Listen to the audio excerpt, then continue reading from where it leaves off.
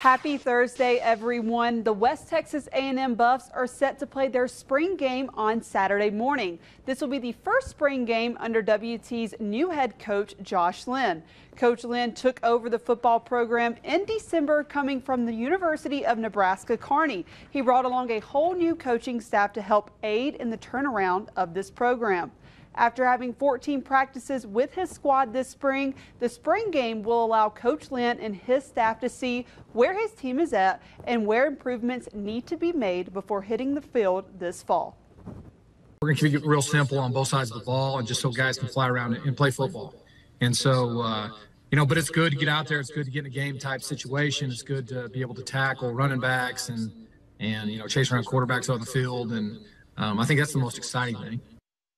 Along with the team now, Coach Lynn will welcome 32 incoming freshmen this fall, and that number will continue to grow as the Buffs are still in the recruiting process.